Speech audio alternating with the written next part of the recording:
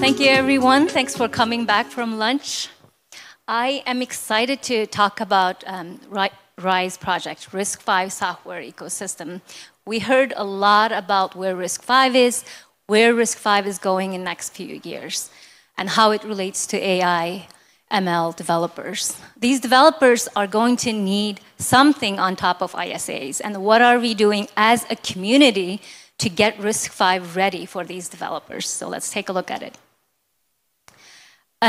We are going to walk you through what RISE is and how RISE was formed, why RISE is important and playing a crucial role in the RISC-V ecosystem, who are the key members coming together to solve this problem. And I got a few people asking questions, and how is RISE related to RISC-V International? Let's take a look at that. Where do we see the challenges? What are the opportunities? And how are we leveraging RISC-V as an open standard ecosystem? And most importantly, how can you get involved? At Revos a few years ago, we often found a lot of the effort that we're doing. For example, we were working on vector crypto extensions, enabling that in LLVM. Our engineers worked for 2 months, and we upstreamed our patches. What we realized is our co-traveler, Sci-Fi, was also working on the exact same problem.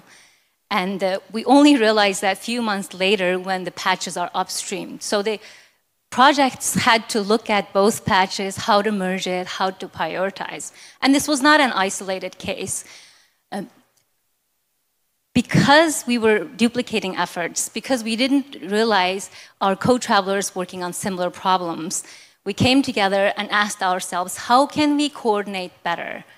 And can we divide and conquer? Because there is a lot of problems to solve when it comes to RISC-V software ecosystem readiness.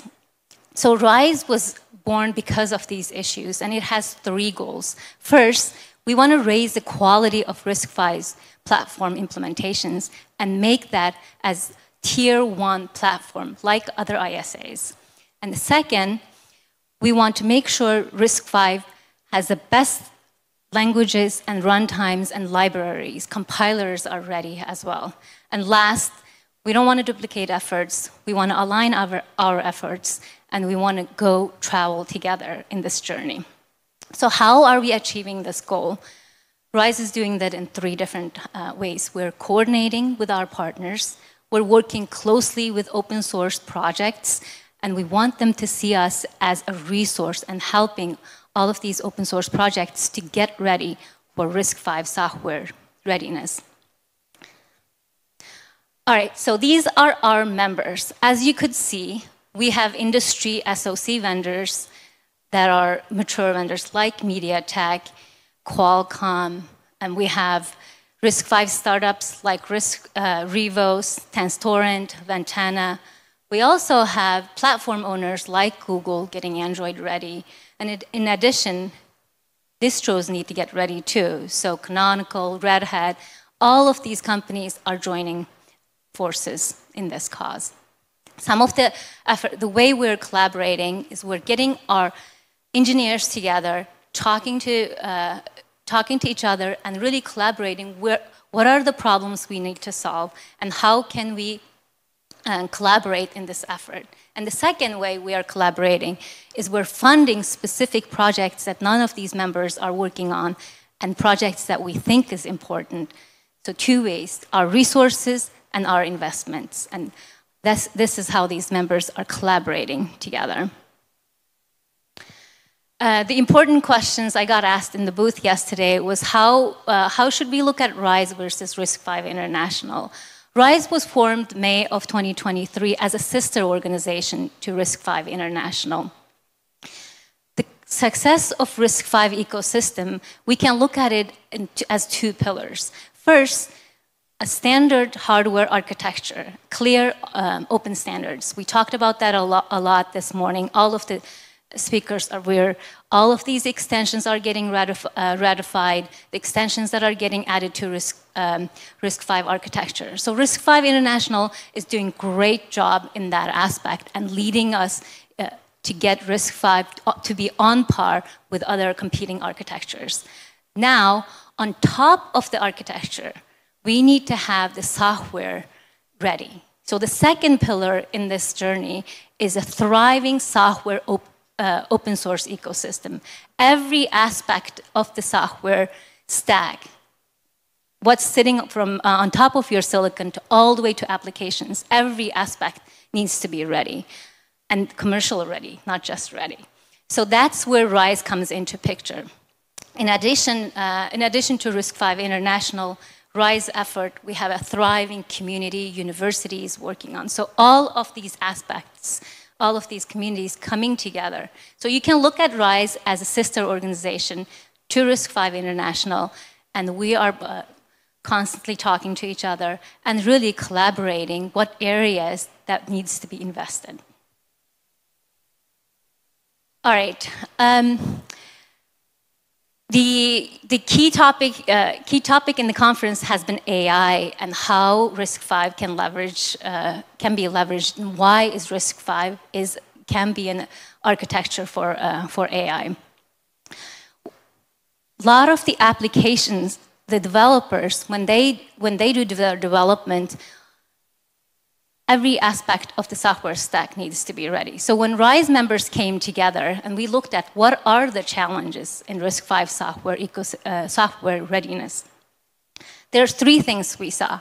One, we're all working to get RISC-V ready, but we're not collaborating or coordinating as much.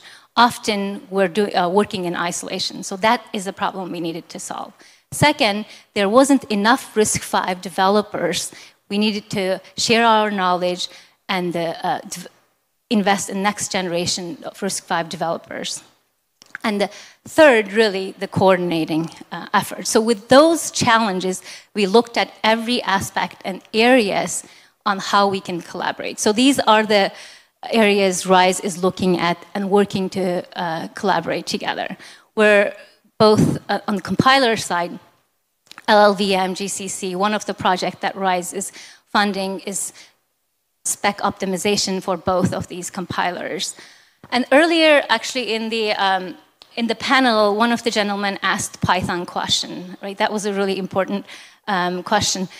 We actually just talked about this 2 weeks ago. Python packages like NumPy and PyTorch, often they're not written in Python, a lot of it in C or C++. So they need to be compiled before they become Python packages. And we, as RISE members, recognized this challenge. So we're actually rolling out a project next week. We were just talking about this, so it was such a coincidence. We're rolling out Python packaging support, basically getting key Python packages ready for RISC-V 64. So you will see that coming. And another area for those of us spend some time in x86 world, as you see Intel's platform development guide, it's hundreds of pages. How do you develop on x86 is very well written. And we don't have that for RISC-V. So RISE members actually took it upon themselves. We published RISC-V optimization guide, and it's still in its infancy, nowhere close to how mature x86 or what Intel published. But we started that effort. It's on RISE GitHub. I encourage you to take a look at it, and actually you can be part of the effort, make changes, or suggest what needs to be added. So there are these type of efforts of how best we're enabling developers and really getting the software to be commercially ready. I think earlier Charles said we shouldn't lose sight of our customers. At the end of the day, we're all making products to our customers. One of the questions that often comes up is, if you're all open sourcing everything, what is your secret sauce, right? These are the fundamental software stacks that we're all going to do it together, and we're going to stand on top of that, innovate on top of that. Mark Hader earlier mentioned how we do AI changing so much.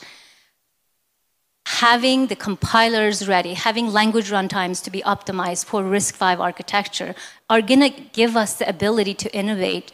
And whether you're developing a product for autonomous driving or AI applications, having these software to be ready, so you can do your innovation on top of this. So we're really looking at this as we're co-travelers in this journey, having RISC-V software ecosystem to be commercially ready. And one of the questions was, is there a shortcut? No, there isn't a shortcut, but what there is we don't have to do it alone, as Charles mentioned. There is no shortcut, but we don't have to do it alone. That alone itself helps us to create that shortcut.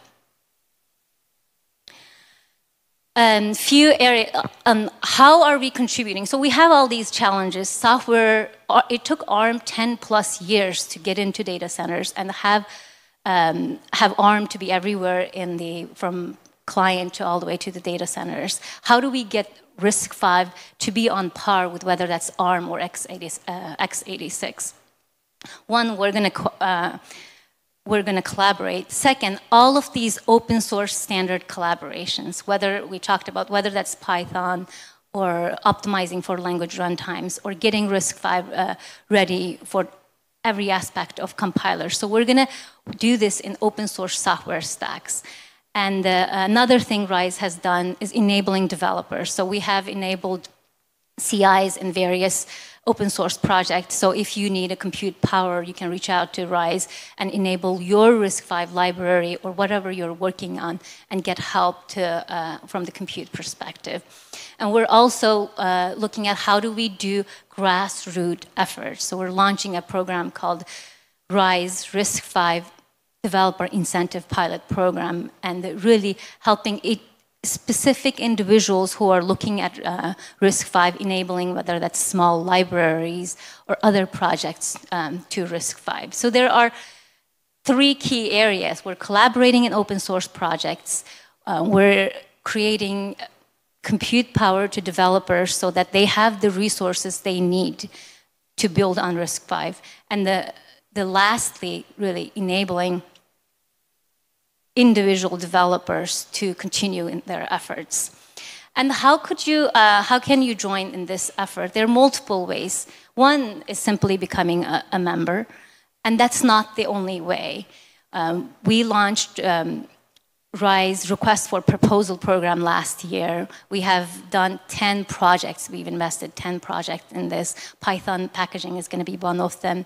We did Java language runtimes optimization. So there are multiple projects. We're basically funding projects that RISE members recognize as an important but don't have the resources to invest in. So we're reaching out to the community, reaching out to the maintainers, and asking their help to enable different RISC-V projects. And lastly, I mentioned earlier, we're trying to look at incentivizing developers and how could we encourage them to have RISC-V as the default platform as they look at their developments. So those are the 3 different ways that you can get involved. And as we look at it, RISE is not just a collaborative project. We look at it as a movement that we're bringing all of us together to get that RISC-V in the next 5 to 10 years to become the default architecture, just like x86 or ARM. So we look at it as RISE as a movement, and I urge you, all of you, to join us in this exciting journey to get RISC-V advanced. So I'll stop here, and if there are any questions.